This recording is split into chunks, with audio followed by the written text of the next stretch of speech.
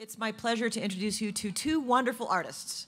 Paula Crown is going to be in conversation with Edmund de Waal, and Edmund has been an incredible artist in residence for us this summer at the Aspen Institute. He came for a week at Ideas Festival. He's back. Really wanted to address you all here, and I'm going to turn it right over to them to get into discussions about the Bauhaus. Thank you so much. Thank you. Thank you, Kitty. It is so wonderful to be with everyone to celebrate this 100th anniversary of the Bauhaus. The Bauhaus, as we know, is a way of thinking, collaborating, and crossing thresholds of disciplines. Its ethos and sense of possibility continues to resonate and teach us ways of being in the world. Edmund and I have been fortunate to have numerous conversations over the years, but I think some of the most focused and compelling have been about understanding the Bauhaus and its way of operating and being and what we could take from it. And today we're going to be talking about mark making, and what better way to start than with a poster by Herbert Bayer, who shows the indexical marks that we make every day and appreciating those marks. I would like, just at that moment, Paula, to say, A, how thrilled I am, but also I've never skied in my life. And so seeing that wonderful Herbert Bayer image of us both skiing down the Aspen Mountain makes me feel extraordinary, because of course I've never, ever touched snow. So anyway, that's just something we might not get to in this conversation. Well, but anyway. That's another conversation we can have. Yeah, on we go. So Edmund, we talk a lot about looking. What are you looking at? What are you looking for? This is me trying to be enact a French existentialist mode in my black hoodie with my tennis shoes on. This is me actually in my studio. So this is what happens a lot in my studio, which is making stuff. And I have a special space in the studio where I put one work at a time. And it's a really interesting space for me, because there's huge amounts of light pouring into this particular part of the studio, and this is me trying to work out what I've done, and looking, I'd say, pretty grim in the process of doing so. But go on, yes. So that brings up the question of our studios, and how is your studio designed to enable the possibility of focus and looking deeply? It's actually a perfect start, actually, to think about studios in the context of the Bauhaus. I mean, it's a really, really tremendously generative place to start. So studios, well, my studio is an old gun factory in an incredibly unglamorous part of South London.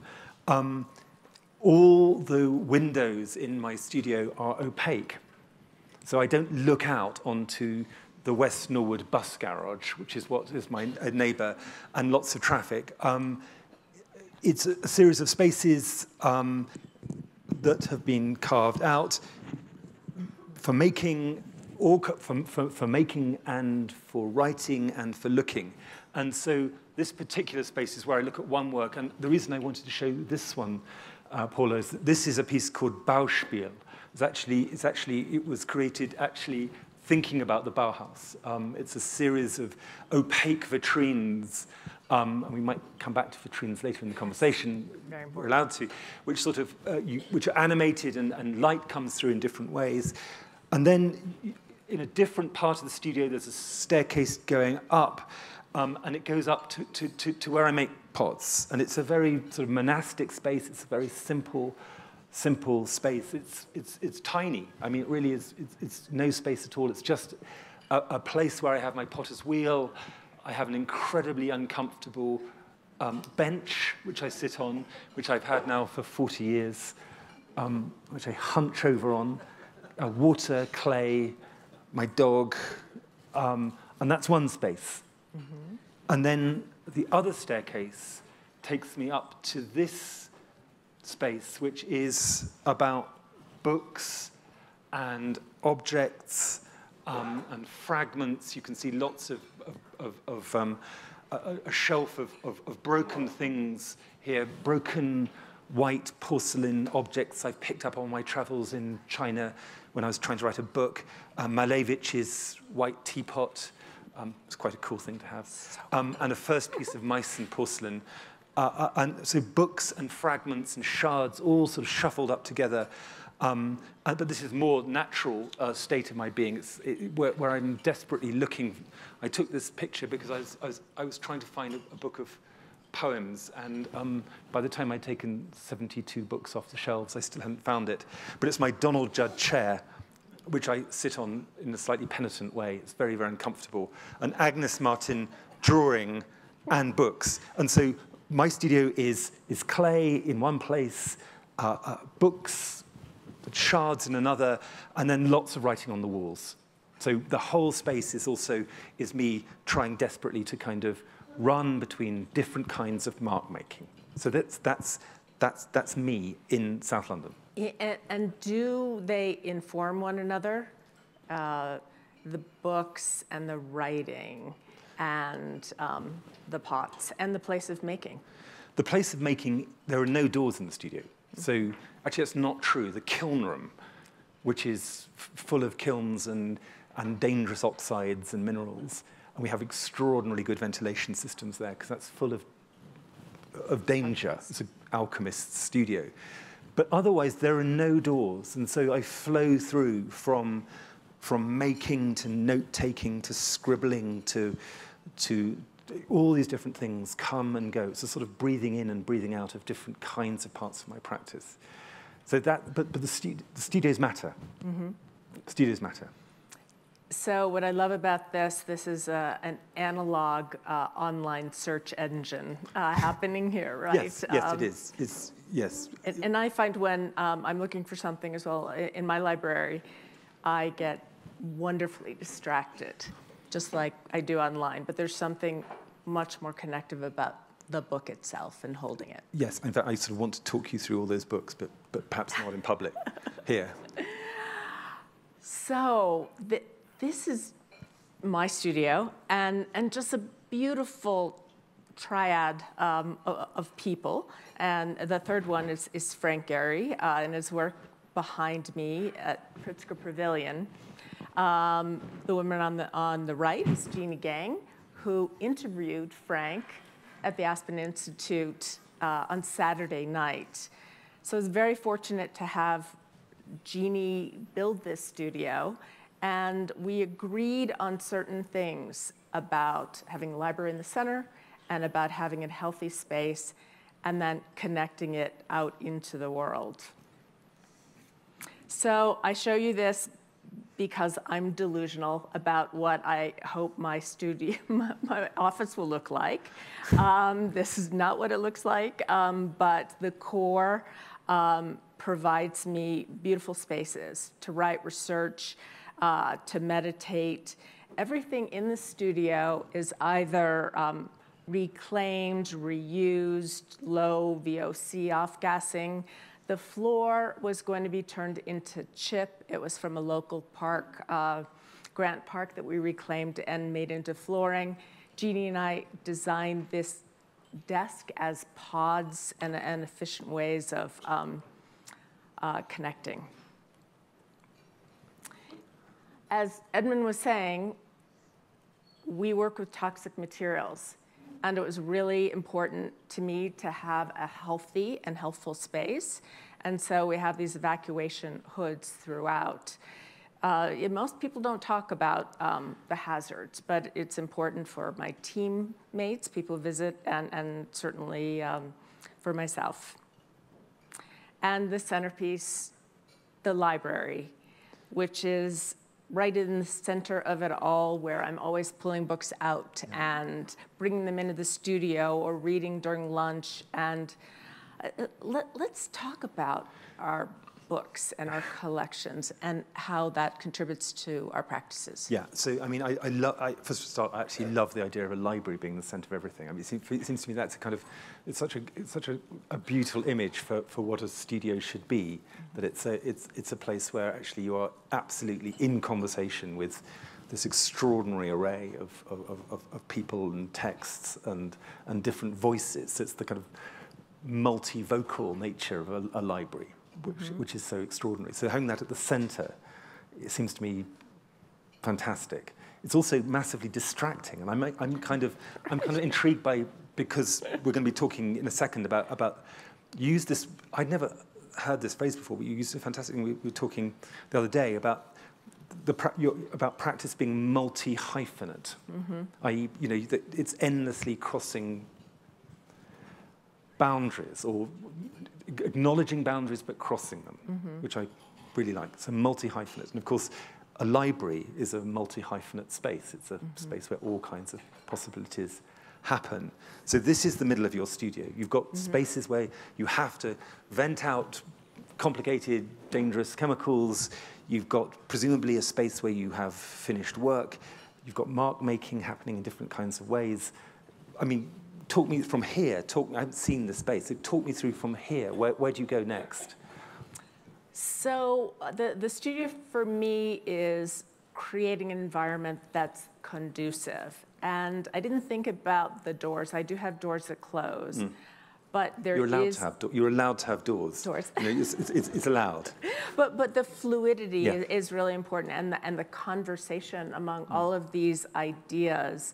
And information is always information, and how we develop and how we build this palimpsest of knowledge, and then how we can excavate back and learn from the past, and also apply them with new technologies. So let's talk a little bit about what we do in our studios. Yeah. So my first step in understanding the world is through the eye and the hand, this connection of the hand, eye, and heart, and the transference of the energy from the hand to the paintbrush or the object is really the focus of my work. Vision is corporal, and the body is the eye. It may translate a 40,000-year-old cave sign of a spiral into a 3D activated image. It may be a place where things are revealed. With regard to this, I've been buying homeless signs, and I've been scanning them at high resolution and blowing them up, putting them on silk. And what is revealed by the marks and the communication that the homeless are not invisible. They're part of our community. Words are so important. I've done an extensive series using the phonetic alphabet of Alpha Bravo, so we can think about more clearly how we can communicate. So all these are different kinds of language. These are different kinds of mark making, different kinds of the sign in its real sense of you understanding how your hand can understand other kinds of mark making in the world. Exactly. And my recent work, these Aspen maps, are layers of maps that I've rotated and compressed, and looking for what else can be learned or revealed.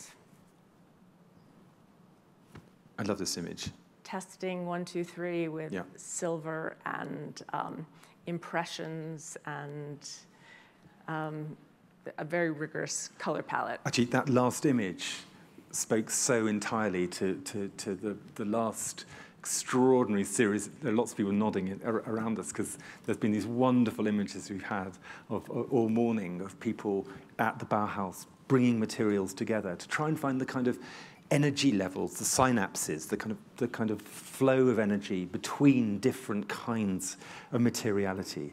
Just to look at that and to feel it somatically, and then discover. So that's Albers would be proud of this photograph. It kind of works. But also, too, my studio is a lab. Yeah. And we put things together, and there are plenty of things that don't work. And failure's data. You have to make a lot and fail a lot to find the things that work.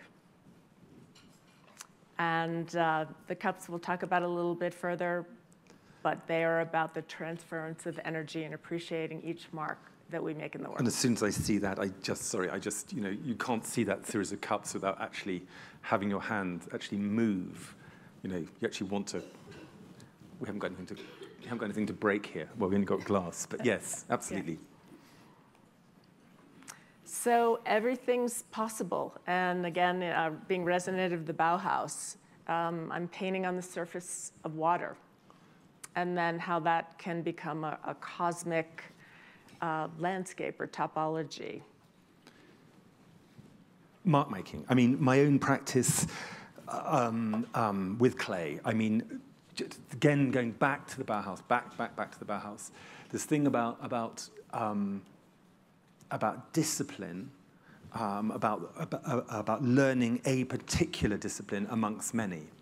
I was told when I was apprenticed as a potter that the first 30,000 pots you make are the worst, and it's a kind of Bauhausian sort of statement, a polemical statement, which I kind of understand. So when I sit at my wheel with porcelain, this beautiful white seductive porcelain, what am I doing? Apart from listening to the radio, what I'm doing is an iterative process. It's taking one ball of clay, centering it on the wheel, making a cylinder, breathing in, breathing out, doing it again. And of course, that iterative process, that coming and going of the hand and the mind, has a very beautiful and extraordinary rhythm over the years. I mean, it's mark making in a moment, but it's actually mark making somatically, bodily, over decades. I mean, I've been doing this forever. I'm very, very old. I mean, I've been doing this for almost 50 years, since I was 5.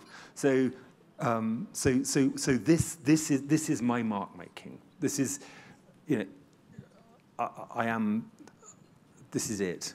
You can also see the coffee. Actually, that's the most important image of the whole of the thing is very dark coffee. Too much of it.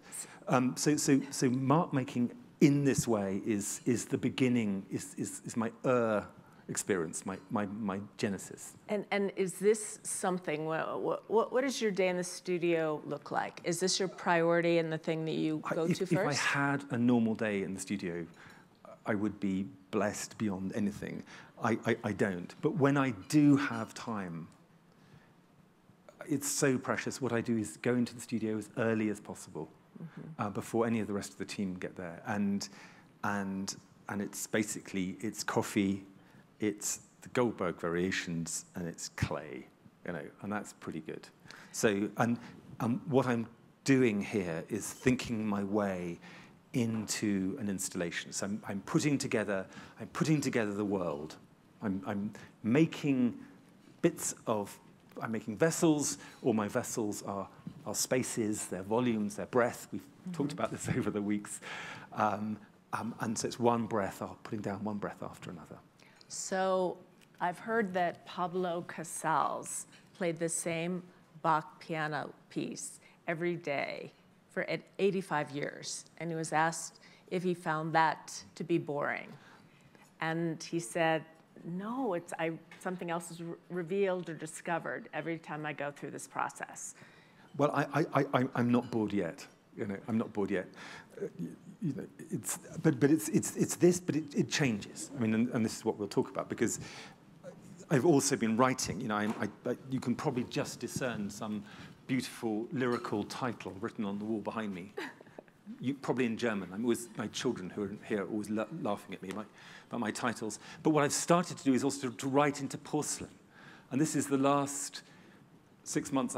This is me being public about this. So I haven't shown these works yet. But this is me writing texts writing texts which are then transferred into plaster and then turned into porcelain. And these are fragments, and they're broken up and fired and in fact gilded as well. So this is clay happening in a different way, and and this is what happens. I made this piece on Thursday in London. It's a fragment of writing by the great German short story writer Robert Walser. And also this writing. This is oak boards covered in porcelain, into which I've written a text repeatedly. Then more porcelain slip over it, and then rewritten it and rewritten it and rewritten it. This is palimpsest. So yeah. So we've talked about dimensionality. Yeah. So this move, this translation from 2D to 3D, why is that of interest for you now? Because I'm completely stumped by that question, because it seems it has to happen. You know, sometimes you just don't know why you're driven to explore something. Well, perhaps you are. No, I think it's intuitive, isn't it? And I think about John Keats's quote about negative capability, yeah. and that's a space where you just have to embrace being in the unknown, yeah. but yet you move forward. You move forward. You move forward. And materiality, so amazing. Well, we'll come back to the palimpsest. Well, actually, this is the perfect moment to transfer to you. So people often ask, you know, how do you think? How are you thinking of things? What's your flow? What's your process? So this is an imprint of an MRI, an actual anatomical impression of my brain. And some of you might remember I had this project here called Inside My Head, where I translated the anatomical into this ephemeral idea of thinking. And we did that through video and through music of various types. One was actually an indexical reading of my brain, and that produced sound, and then another was Todd Reynolds improvising. So what's to be revealed? I did a series of drawings while I was in a helicopter, and I very much wanted to capture the indexical mark making of the craft and how it was moving and chattering. And I just kept exploring and blowing these drawings up and explored them in a dimensional way. So this is using processing, scanning it at high res, and then rotating it to be able to look at things in a different angle, and as well as realizing it in a 3D sculpture. The heights of these things relate to the amount of ink that's actually on the paper. So there is this transference of the experience that I felt that I'm sharing with the viewers. And then the calligraphic marks became metal manifestations.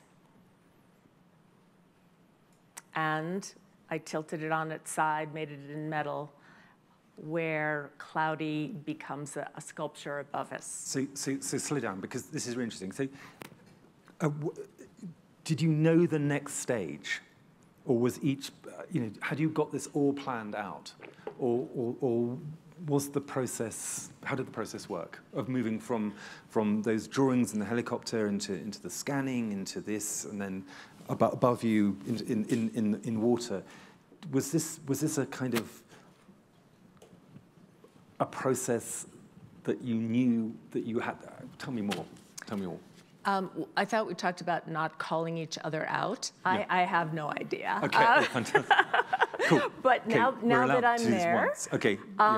It goes back to, I just kept blowing these up and looking at this landscape of a torn notebook and appreciating the things that are so simple that we don't pay attention to, and what can be revealed through that. But that seems to me completely true, that some things just lodge with you, and you actually, they lodge with you, and you cannot necessarily have an intellectual justification for why they lodged with you, but you have to keep going. Correct. Yeah.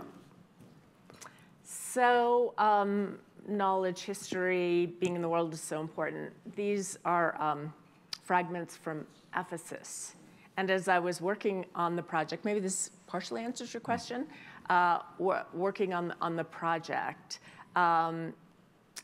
this came forth, which is the dimensionalized edge of a piece of paper. And that was realized in multiple materials. And here, Theaster Gates and I worked on a 25-foot, 6-foot wide, 4-foot deep sculpture that was going to go in Miami. And this, we're going to get into place and the transposition of materials. So these materials were from abandoned houses in the Midwest, and we realized it in a 3D sculpture, layers and layers, back to our palimpsest, and then was installed in Miami in a 3,500 square foot site. And Craig Robbins, who owns the design district, has done an extraordinary job of integrating art. That's a great John Baldessari behind the sculpture. So also by investigating the line further, the core nature, the essence is revealed. So maybe again, thinking about what's deeper. And so this is the drawing realized on etched glass. So yeah, I mean, so let's talk about dimensionality, because it's the extraordinary thing that these very small gestures that we make, these indexical gestures, these extraordinary movements, can then become in the world, become place. Mm-hmm. So how does a movement become a place? It's such an interesting question, such a kind of vigorous question to kind of to live with. So in my own work, having made many porcelain vessels in my life, my question was really about where in the world do they belong? Where do I want them to sit in the world? Where do I want them to be encountered? And it took me very deeply into the experience of how I want to move around the world and see things and pause in the world, how I want to slow down in the world. So over the last sort of 15 years, I've done a whole series of installations which have really investigated place in all kinds of ways. And I'm not going to go into all the complicated buildings and museums and interventions that I've done, because that's a whole different conversation. But there have been quite a lot of them. But this image will stand as an example. It's in a very beautiful space by the sea, a museum designed by David Chipperfield, the great English architect who's transforming Berlin as we speak. And this is a piece called Atmosphere, and it's hanging vitrines, suspended vitrines, and all the little pots there are different kinds of cloud formations. And it was, you were supposed to just look at them and lie down on a yoga mat and see light change. So that worked. So this resonates with a different point of view. What I try to do when I scan drawings and I'm rotating them in space, when I saw this work, I thought, we're taking a different point of view. We're looking at these pots in a different way. Yeah. So and that can be tricky or tricksy, but sometimes it works. Mm-hmm. So you have to try it out and you have to risk things. But at a certain point, this is just taking that very small vessel and placing it in the world and trying to discover how you might be differently in the world. And conversely, and this is something I've only just done, is to take a vessel, a small porcelain vessel, about the size of your coffee cup there, in the front row. Yes, you, sir, your coffee cup. So I make a pot, I throw it in the wheel in porcelain. And this was, and I turn it into a space. I turn it into architecture. So what I did was to throw a pot and trim it and take all the elements from that porcelain pot. And this was for an extraordinary, I have to say extraordinarily nice because it was a very long project, for an art collector who lives in Lake Como, a beautiful 18th century house in Lake Como. Very nice. And he wanted me to make something for this garden, Italian gardens, the odd nymph, you know, the odd dying Gaul. And so what I did was to take that porcelain vessel, take all the elements from that porcelain vessel, a tiny porcelain vessel, and make it in Carrara, make a pavilion, a porcelain marble pavilion in Carrara. So what it is this is beautiful marble which has been honed, which has been hand carved, so that when you walk around it and you touch this marble, you're touching someone else's hand, you're touching my hand, you're touching this pot that I made. And you walk through this garden and you come to this pavilion, and all it is doing is making a space that you can sit in the world. You can pause the world. So you go in, you sit in this pavilion, and you look back at the world. And it's a bit Turrell-like. The light changes as you go in. You have a family outside. You can sit in by yourself.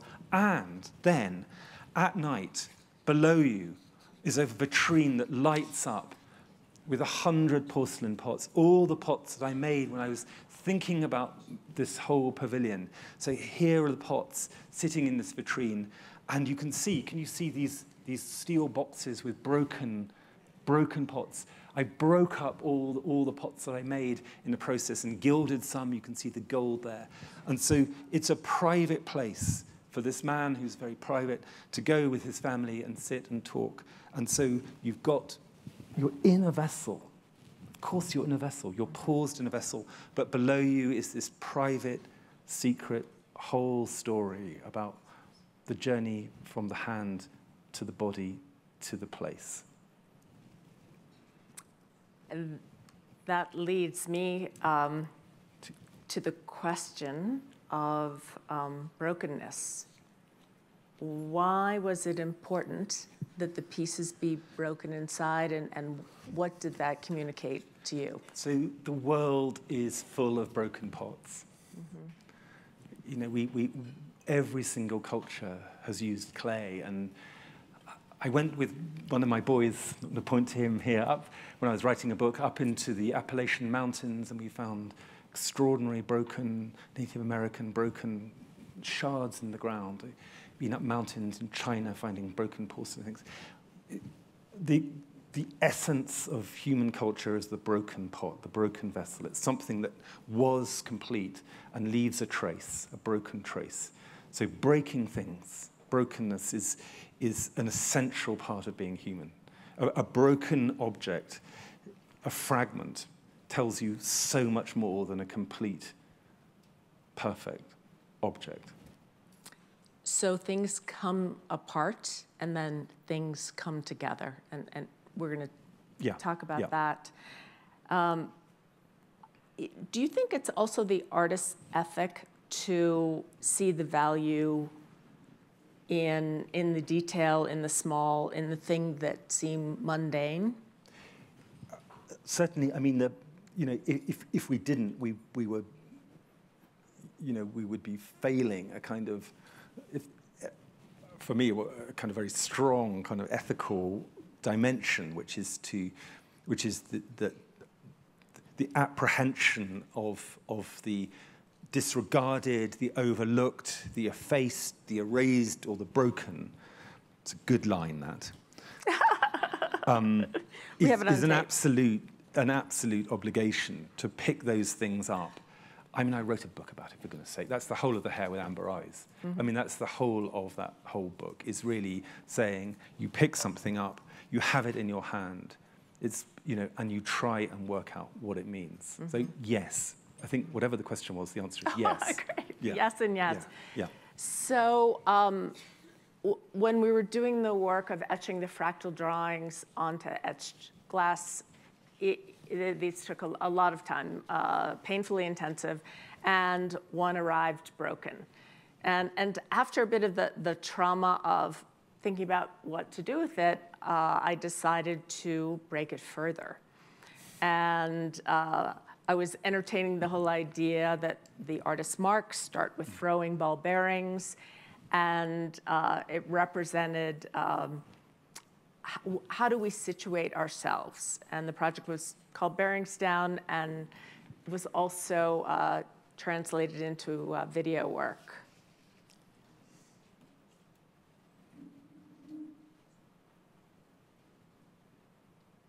That's so cool. So in the transposition in Miami, we wanted to bring attention to the whole idea of brokenness and broken glass in neighborhoods. And that aligned with the whole idea of the reclaimed wood from these abandoned houses. And we lit this from underneath, and it was so beautiful. So underscoring your point that the beauty can be in the brokenness. And so if I think about life, we live in this entropic system where things are always breaking down. We go from order to disorder. We'd like to talk a little bit about how we are trying to bring order into the world in our art practices. So I'm involved with the largest artist pack ever called 4 Freedoms. And you'll be hearing from us, I'm sure, as the 2020 election comes closer. This is about translation of ideas and addressing ideas to create platforms for discussion. So this project is addressing the whole idea of blackballs, which typically are very much about excluding, not including. This became a way to transform my art paintings into an activist sense. So we had benches in New York, we had benches in Chicago that talks about climate change, and to create moments to pause, to actually sit, to think, and have this in an everyday pathway. So what can I say about this? 80 people have been killed or injured in the last 24 hours. And hearing people talk about sending thoughts and prayers without taking action is something that I feel really strongly about and want to continue to make platforms for discussion. This is in Wyoming.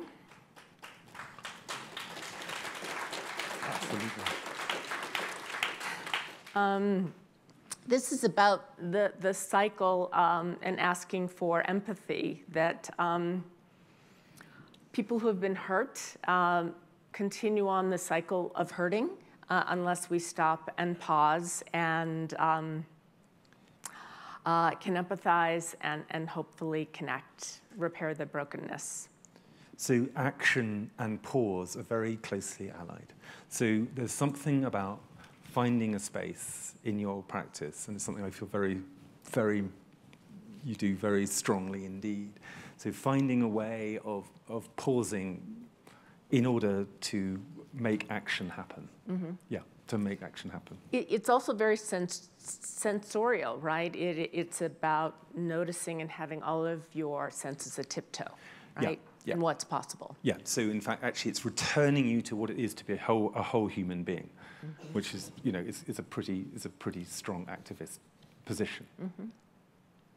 Social change, possibility, and this is your practice here, and it's very powerful. And I just wanted to say a little bit about what I'm trying to do in the world in terms of my own practice, which is something that's happening at the moment in Venice during the Biennale, which is where I've made a library.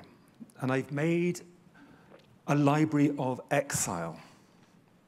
So it's a small building, small pavilion that sits inside this extraordinary 16th century palace in the middle of Venice. The walls are covered with porcelain slip. And into that porcelain slip, I've written a palimpsest, which is a history of all the lost and destroyed and effaced and erased libraries of the world, from Alexandria all the way through the madrasa libraries of the Counter-Reformation, the rabbinical libraries, through the 20th century. I include my great-grandfather's library looted by the Nazis in Vienna. I include this extraordinary line by Heinrich Heine, where he says, where books are burned, people in the end will be burned too. I include all the book burnings. There's a whole text all the way through into the 21st century, into Sarajevo, and it goes all the way through to Mosul, the library destroyed by ISIS only 5 years ago. So that's the outside of this library, but it's a working library. So you go in, and there are 2,000 books written by people who've been forced into exile, refugees and migrants from Ovid 2,000 years ago, through Dante famously, to Victor Hugo escaping all the way through into the 20th century. It's full, 60 languages, 100 countries, 2,000 books. And inside this are 4 installations called Psalm, because the Psalms are, of course, songs of exile. And these huge installations, I'm trying to find something the same size, it's as big as that, it's as big as the thing on the screen, are based on a page of the Talmud, porcelain and different, they're really rather nice, actually. And you go in, and you can look at these, and you can pick up books, and you can read them, and every single book has a book plate in it, which says Ex Libris, Library of Exile, and you write your name in a book that matters to you, and you suggest a book that needs to be in the library. And so all the months it's been in Venice, we've had 30,000 people. We've had a writer in residence writing a children's book about refugees. We've had poets groups, we've had readers groups, we've had extraordinary writers. It was opened, amazingly, by Ben Okri, the great Nigerian British novelist writing about homelessness. And my final point about my Library of Exile is it's a migrant library. It's a traveling library. It goes from Venice, you can still see it there, until the end of September. It goes to Dresden, to the Japanese palace, which was bombed in 1945. And then it comes to the British Museum in the spring, huge program events there. And then, and this is the really cool bit, is the whole library is being donated to Mosul. And it's going to be part of the new library, which is being rebuilt in Mosul. So that's the journey of this library, and it's all personal stuff about exile and what you do. And it's an artwork, and it's an artwork. It's like your billboard. It's an artwork, and yet it does something. It has a different kind of agency in the world. So I hand this back to you. Thank you.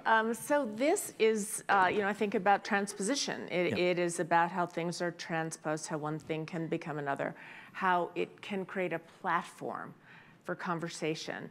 And I have to say, the most nourishing thing for me as an artist is to be able to create these spaces that then incite joy or creativity and moments of pause, I guess, dance. And the idea of these platforms, this is a second project in Miami, a large solo cup, and it's become part of the larger landscape and communicating, although not my original intention, about the minimization of the use of single-use plastics. And I've go ahead. No.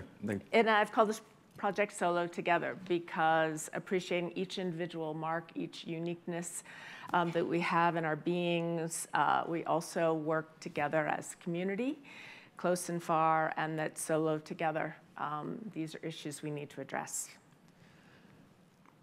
Yes. Yes and yes. And so, I'm going to finish my bit just by talking about this project, which happened a year ago in London, in Covent Garden at the Royal Opera House. Never heard of it. Yeah, it's this small thing. So this is the Gesamtkunstwerk. This is the total work of art. And, this is something we've been coming backwards and forwards to all the Bauhaus. This wonderful, incendiary idea in the Bauhaus that actually all these different arts aren't just adjacent, they are endlessly transposing themselves, interjecting into each other, talking to each other. It's an extraordinary series of different kinds of language simultaneously talking, which then can occasionally become a total work of art. So I was asked by the Royal Opera House to design a new work. And the new work they wanted me to respond to was Leonard Bernstein's Chichester Psalms, which I love. I mean, so wonderful. It's the Psalms sung in Hebrew. It's pretty good stuff. And it was going to be choreographed by Wayne McGregor, who is this uber-cool choreographer, who's just, the coolest thing of all time. So I was thinking about vitrines. I was thinking about the vitrine as a space, which is a space of pause. It's a liminal space. It's a threshold. It's a place of safety. It's where things can be just in the world for a bit before they move out and have this necessary difficulty of being in the world. And so what I did was to create a series of these vast vitrines. And these are the dancers dancing Jugend, this piece which you have to imagine Bernstein happening gloriously and Americanly and in Hebrew in the background. But the solo dancers, the vitrines come and go in terms of light. They disappear. There's nothing cooler than disappearing as an artist. It really is, it's my biggest aspiration. I'm sure it's happening all the time. And so, do you know what? It worked, actually. We were there at the first night, and it was extraordinary. I mean, the Royal Opera House, for goodness sake, it really worked. And it worked because it was real, passionate collaboration. This is the word that we've been hovering around all the time from that first image in your studio.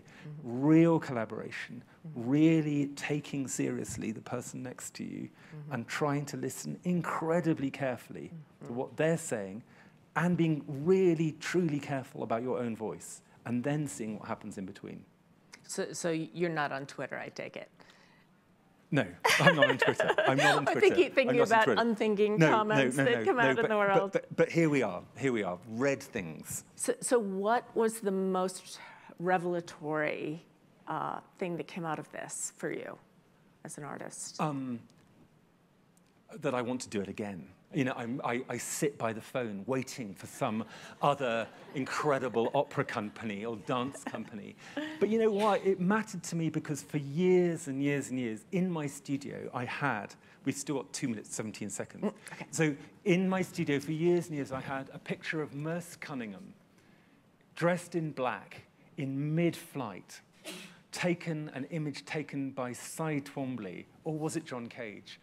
Someone knows in the studio. At Black Mountain College, and it's this wonderful calligraphic figure in mid-flight, and it just kept meaning to me. I can't dance, but it was a body in flight. The gestures that we make. The gestures. Instead of Merce's black, I love that you chose Solo Cup Red. Yes. Yeah.